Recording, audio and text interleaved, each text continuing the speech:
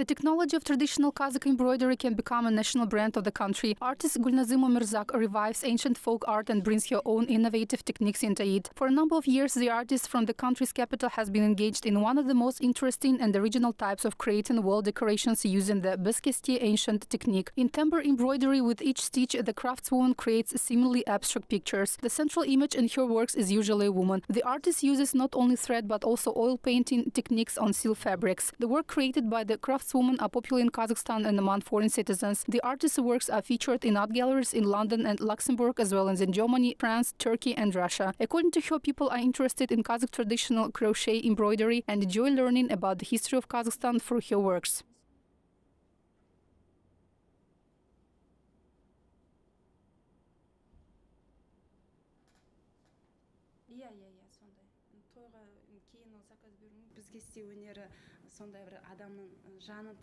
The traditional Kazakh embroidery technology keste has a positive, even calming effect on a person. This is an art we inherited from our grandmothers. By embracing and taking over this heritage, we both revive and modernize it, interspersing our own new elements. And this attracts foreign craftspeople who are keen to learn our art. There are even those who are already doing it, even though they haven't fully learned it yet, but they are really interested.